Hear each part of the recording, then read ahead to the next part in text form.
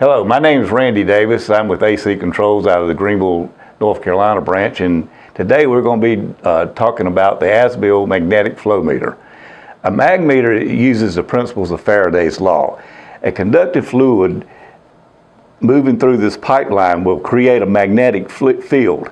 The flow causes a voltage signal which is sensed by these electrodes on each side of the flow tube. The voltage increases or decreases depending on the velocity of the flow, with the voltage being proportional to the flow of the liquid itself. The mag meter actually is made in three different versions. There's the wafer version that you see here, the sanitary tri-clamp version you see here, and also it is available in 150 and 300 pound flange versions. The flow tube itself, which is a mirror finished PFA liner with a dovetail groove construction and an embedded punch plate which helps secure the liner. Electrodes are available in various alloys, from stainless steel, platinum, Hastelloy C, and tantalum, and others. As with most flow instruments, installation is very important. It's necessary that you always put the meter in line with it being at least 5 pipe diameters downstream from where the meter is located. If the meter is being installed where there's going to be a control valve or a pump, you need 10 pipe diameters upstream. Now we're going to give you a short configuration of the meter itself. This is not a total configuration, but this is a pretty simple that pretty much will have the meter ready to go in just a few minutes. As you can see, we have a mode button on here, and as the meter reads now, it's just giving you a rate, the flow, and unit of measure.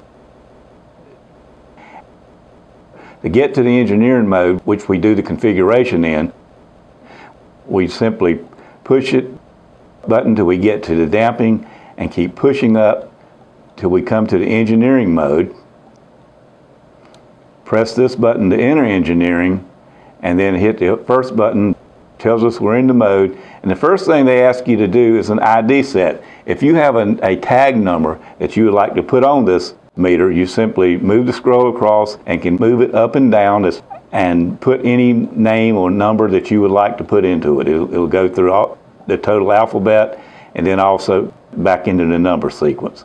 When you finish that, you simply go to the end, go up to the next thing that we'll program is the function set, and you basically are going to give it a pulse output or a relay output. So either one you want to do on that.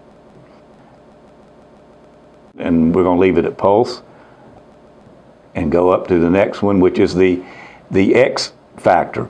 Now you will not need an X factor in an integral unit that you see here.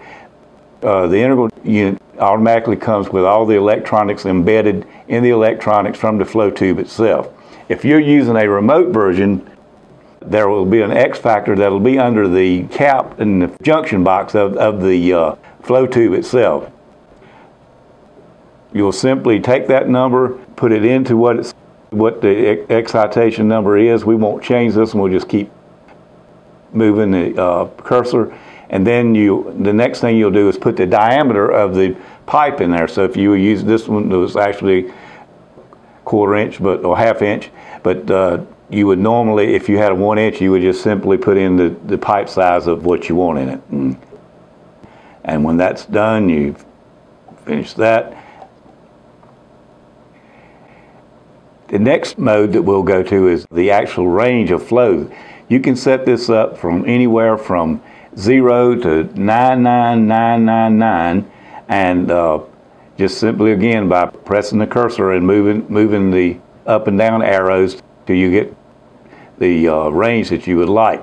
This is also where you change the unit of measure.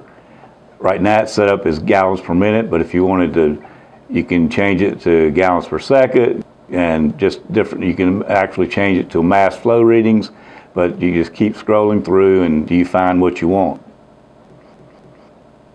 When you're finished, you basically finish that function, and you go to the specific gravity. If you know the specific gravity, and it is important that you know the specific gravity of the media that's going through here, you'll simply put in what that number again. This one is set up for 1 because that is the specific gravity of water. There are other parameters that you can set up, like high flow and low flow cutoff, high flow and low flow alarms that are pretty simple to do. But at this point, you pretty much have already set up your meter. It's powered and ready to go. There are other maintenance parameters and measurement parameters that you may want to look into, but for the most part, it is set and ready to go at this point. And when you're finished, you just simply hit the mode button, and you're back in the measuring mode in the display, and it is set up and ready to go. As you can see, I gave you the simple version of the setup today, but it does show the simplicity of this unit as far as setting it up and the ease of setting and configuring this meter.